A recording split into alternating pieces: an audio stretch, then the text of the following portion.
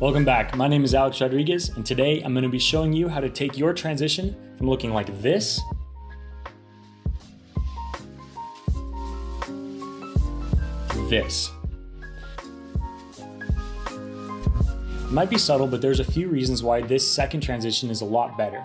First of all, we're matching the color grade when we transition from the first clip to the second clip. Second of all, we're zooming into the clip instead of revealing it through just a normal green screen. And lastly, we're adding some kind of effect at the transition that allows you to feel like you're entering into the scene. All you need for this effect are two shots. The first shot we're going to use is something with a screen that we can transition into, and then the second clip will be the clip that we reveal.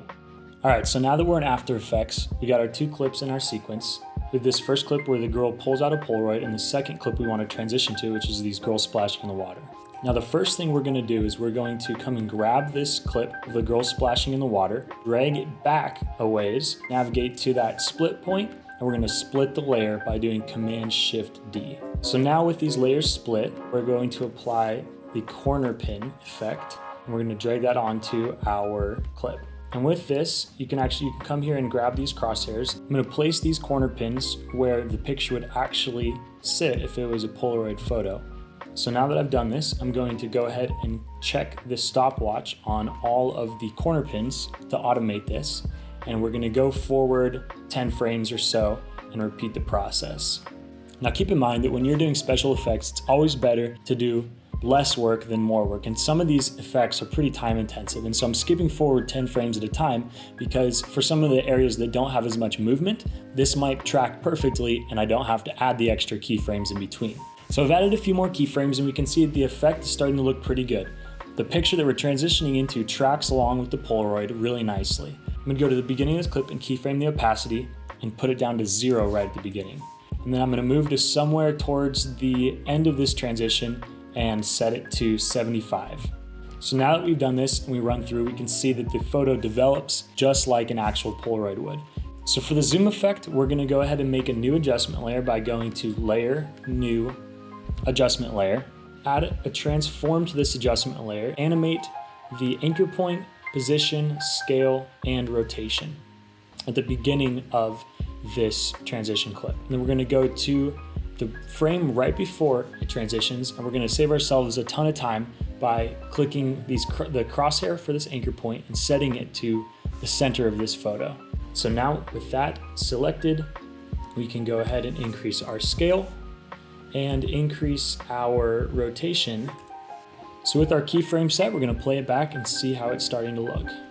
So the end position is right, but the motion we take to get there is feeling a little awkward. And so we need to go in and mess with our keyframes in order to change the velocity. So the way we're going to do that is we're going to go into our adjustment layer. We're going to Effects and Transform. And for each of these effects, we're going to select them and choose Keyframe Assistant and Easy Ease In. We're going to go through each one of these keyframes and we're going to right click on it and click Keyframe Velocity. We want this to be as gradual of a transition as possible, and so we want this outgoing velocity to be 0 at a weight of around 90%. And so I'm going to apply this to each of these keyframes. And then for our ending keyframes, we want them to have no influence. We want it to smack right up into it. So we're going to come in here, and for the incoming velocity, we're going to say, we're just going to make it a 0% influence. All right, so now we're going to play that back and see how that feels. And it's looking pretty good. So we're going to want to do two things though to change this. We notice that it kind of goes out of frame halfway through. So we can fix that by animating position a little bit in the middle. And so we're going to click our stopwatch for position. We're going to go to the middle where it gets a little bit out of frame, and we're simply going to drag it back towards the center of the screen. And then we'll go to that last frame and just recenter it. This will just take some tweaking depending on what screen you guys are using for this transition effect. So now if we play it back, we see that we get a smooth transition and it's looking really good. The last thing we want to do before we're done with this part is we're going to turn on some motion blur. And so we're going to click this icon that enables the motion blur for all layers. And then we're going to go to our toggle and switches mode until we see that icon in the bar right here, and we're simply going to click.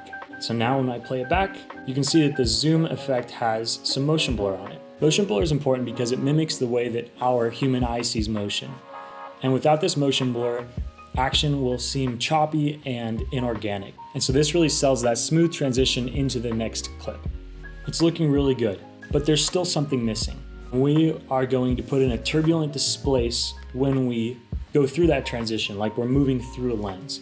So we're going to search for turbulent displace, and we're going to keyframe this from an amount of 0 all the way to the transition where we make the value 50, and then a little past the clip, we'll bring it back down to 0.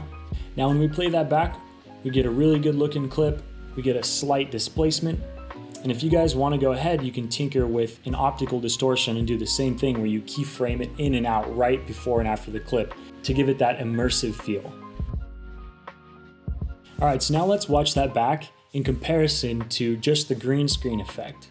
And you can see that the effect we just made really sells that immersive feel as it takes you into the photo. I hope you guys learned something from this tutorial. If you liked what you saw, make sure to like and subscribe for updates on more tutorials that I will be posting in the coming weeks. Bye guys, and thanks for watching.